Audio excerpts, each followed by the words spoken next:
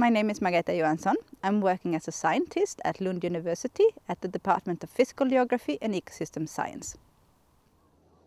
As a physical geographer, we are looking at the broad picture.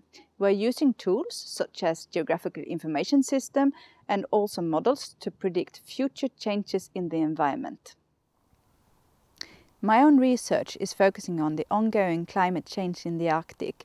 I'm looking at the changes and its impacts, but also looking at why we should care about it. In my work, I got the great opportunity to travel to many different places in the Arctic. I'm doing fieldwork, but I'm also presenting my work at different meetings for policymakers from around the world. We look forward to see you at our department.